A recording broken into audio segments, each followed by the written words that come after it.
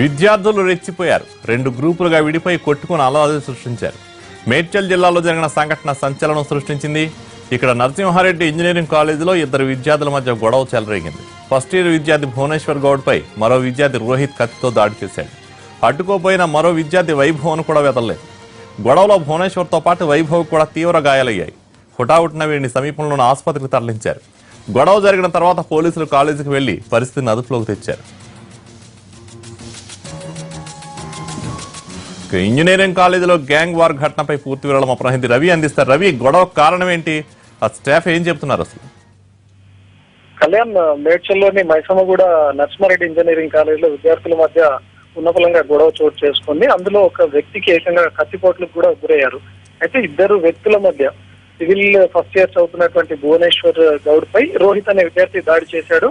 ఈ ఇద్దరి మధ్య మొదలైనటువంటి గొడవ చాలా పెద్దగా మారిపోయింది. ఏకంగా కత్తితో దాడి చేసుకునేటటువంటి వరకు కూడా చెలరేగింది. అయితే వీళ్ళిద్దరి మధ్య దాడిని అడ్డుకోవడానికి వచ్చినటువంటి మరో ఫస్ట్ ఇయర్ స్టూడెంట్ వైభవ్ కి కూడా కత్తిపోట్లు అయ్యాయి. ఇందులో రోహిత్ చాలా తీవ్రంగా గాయపడ్డాడు. వైభవ్ కి కూడా పుట్ట సమీపంలో వీపు భాగంలో కూడా తీవ్రమైనటువంటి కత్తిపోట్లు అయ్యాయి. వెంటనే వీళ్ళిద్దరిని సమీపంలో ఉన్నటువంటి హాస్పిటల్ కు తరలించారు. మరి పోలీసులు ఇంజనీరింగ్ కాలేజ్ కు చేరుకుని అక్కడ పరిస్థితిని అదుపులోకి తీసుకొచ్చారు. ఎందుకంటే ఫస్ట్ ఇయర్ స్టూడెంట్ పై జరిగినటువంటి దాడి నేపథ్యంలో ఇది ఒకవేళ ఎవరైనా సీనియర్లు చేశారా, లేకపోతే ర్యాగింగ్ కారణంగా జరిగిందా, లేకపోతే ఏదైనా అమ్మాయి విషయంలో ప్రేమ విషయంలో చోటు చేసుకుందా, లేకపోతే మధ్య పర్సనల్ గొడవ ఇక్కడ దాకా దాడి తీసిందా అనేటటువంటి కోణంలో పోలీసులు ఆలోచిస్తా ఉన్నారు. ఎందుకంటే ఇద్దరి మధ్య మొదలైనటువంటి గొడవ ఏకంగా కత్తిపోట్ల దాకా తీసుకొచ్చింది. అసలు విద్యార్థులు కత్తులతో దాడి చేసుకోవాలి అంటే దాని వెనుక ఉన్నటువంటి విషయం ఏ మేరకు ఉంది అనేటటువంటి దానిపై ఇంకా విద్యార్థులతో చర్చిస్తా ఉన్నారు. అదేవిధంగా విద్యార్థి రోహిత్ అనేవాడు కత్తితో దాడి చేశాడు అంటే ముందుగానే ప్రీ ప్లాన్డ్ గా